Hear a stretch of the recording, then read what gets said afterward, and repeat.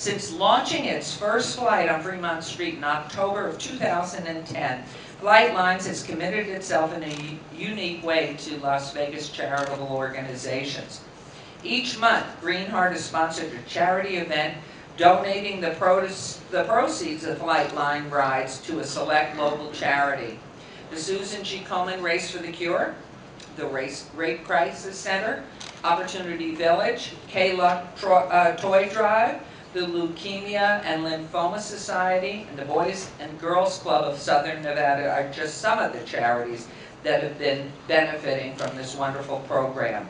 Today, I am presenting Ian with a proclamation that makes June 20th, 2012, Flightlinez Day in the city of Las Vegas. We congratulate you, and we would love to hear a few words from you, but our proclamation does make today Flightlinez Day, and we are so proud of what you've done. The city's been very good to us, and I know that continuing this role of working with charities, I know with the council, everyone's been down, everyone's been very supportive.